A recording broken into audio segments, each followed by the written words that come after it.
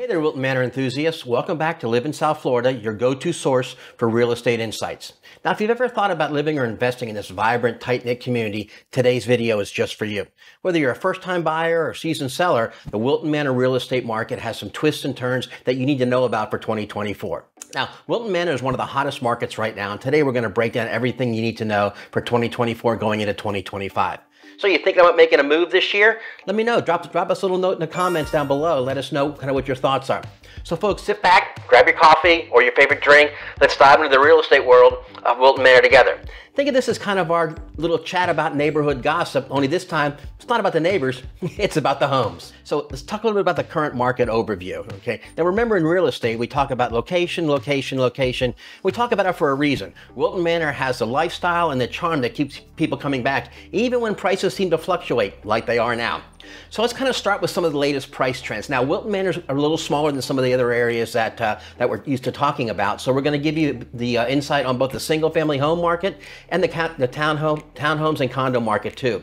So Wilton Manor's median home price to date in 2024 for single-family homes is about $750,000. Now that's down about 9% from last year's $825,000. Condos are faring much better. They're around $350,000. That's down about 0.7%, a little less than 1% from 2023's $352,000.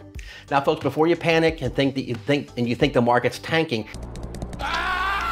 let's kind of put this in perspective. This slight price dip may look like a problem, but for buyers, it's an opportunity. And for sellers, don't worry. Wilton Manors is still one of the most sought-after neighborhoods in the area, outperforming nearby neighborhoods like Fort Lauderdale and Oakland Park, where prices shot up 6.8%, and Oakland Park, where they saw a 5.5% increase. So Wilton Manor still holds a premium spot. So folks, what does this mean for you? It's a great time to negotiate as a buyer, but still a high demand area for sellers, okay? So, let's talk a little bit about some of the sales dynamics. We get into it, numbers are gonna tell us the stories. So right now, homes are selling below the asking price for the single family homes at about 89.9% or 90%. And townhomes and condos are selling at about 93% of the actual asking price or list price. So if you're buying, this may give you a little bit of leverage. The number of single-family homes for sale has jumped 53% over the same time last year, with condos and townhomes up 31.7%. So folks, what this is telling you is there are more properties in the market. There's a little lesson in there for both buyers and for sellers. So despite that, sales remain relatively steady, signaling a somewhat balanced market, but it is leaning towards a buyer's market. On the average, single-family homes are staying in the market about 75 days, compared to about 60 days last year, and condos and townhomes are taking a big hit, 54 days. They're almost double from last year when they were 28 days. So patience might pay off if you're waiting for the right deal. Let's talk a little bit about the buyer side of things. So timing in the market. Okay, so all right, buyers, let's talk a little timing here. The best month to buy in Wilton Manors is December. Think of it like Black Friday shopping for homes. Prices drop on an average of 5%. However, if you wait till June, you'll be paying a premium. Historically, June prices are about 3% higher, and trust me, nobody wants to pay that summer markup. So right now, the single-family home inventory is sitting at about 6.2 months of supply, and condos is about 4.5 months, which indicates a market that's really leaning towards the buyer's market. Keep in mind, anything less than 3 months inventory is considered to be a seller's market. 3 to 4 months is considered to be a balanced market, and anything over that kind of leans towards being a buyer's market. So a lot of this is really dependent upon property type considerations, if you will. So you need to kind of take a look and see what type of property fits your needs, which is one of the reasons why we're talking about both single-family homes and the condos and townhouse market. So single-family homes tend to have a little more room for negotiation with prices, as we pointed out, they can be as much as 10% below the original asking price.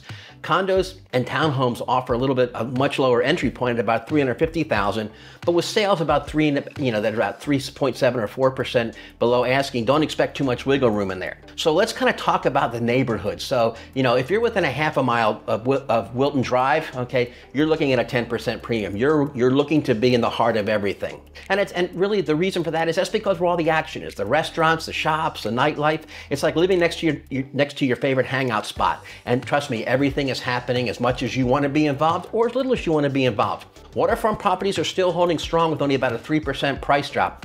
Now, if you've ever dreamed of watching the sunset over the water from from your own backyard, this may be an opportunity for you to go ahead and do that without having to pay the high oceanfront prices.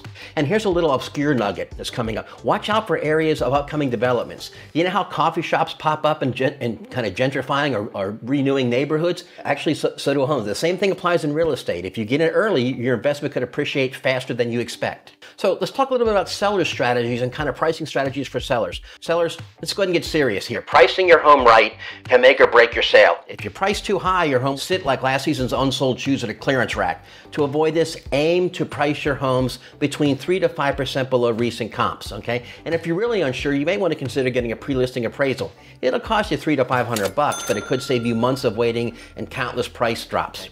Also, presentation actually matters more than ever now because there is some serious competition now. Boost your home's curb appeal with fresh paint. This simple upgrade can increase the value by 1.1 to 2%, but what it can also do is it makes the home look fresh and makes it pop. Okay, and don't forget professional staging. It can also lead to offers 6 to 10% higher.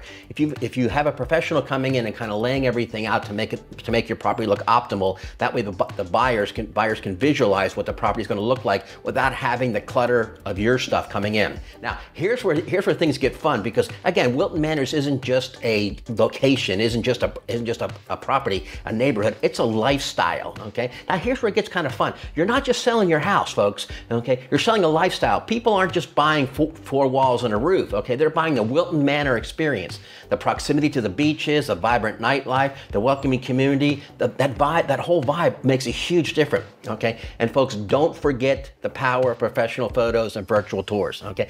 Every one of our listings has a professional photo. We actually work with photographers that are professional real estate photographers. They get the light right, they get the angles right, okay? Did you know that putting your home with a high quality professional photos gets 87% more views online? It's like putting on your best outfit for your first date. You wanna make a great first impression.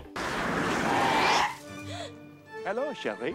And you want to fold all this into your marketing tactics. So marketing is your best friend here. As we said, high quality photos and virtual tours increase views up to 87%.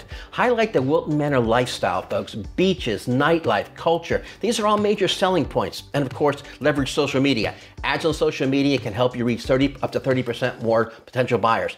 That's something to talk to your agents about, prospective agents about for you sellers, okay? If your agent isn't leveraging social media, and if your agent isn't going out and doing targeted marketing for social media, okay, you want to go back and find out why that is. So folks, you got to appeal to your buyer's lifestyle, not just appealing to their wallets, okay? And for negotiation, folks, again, flexibility is the key here, okay? Offering closing cost credits instead of price reductions can also sweeten the deal for a lot of buyers. So folks, there you have it. Wilton Manors real estate market 2024 broken down and simplified. So folks, whether you're buying, selling, remember, it's not just about the numbers. It's about strategy. It's about timing and making the most of the opportunities in front of you. Now, we want to hear from y'all. Please feel free to drop your comments in the boxes below. Let us know. What's your biggest concern when it comes to Wilton Manors real estate? Are you worried about timing in the market, or maybe you're trying to find that perfect hidden gem? Let us know. Let me know in the comments below. And of course, if you found the video helpful, hit that like button and subscribe, and also hit that little bell to get notified every time we drop a new video.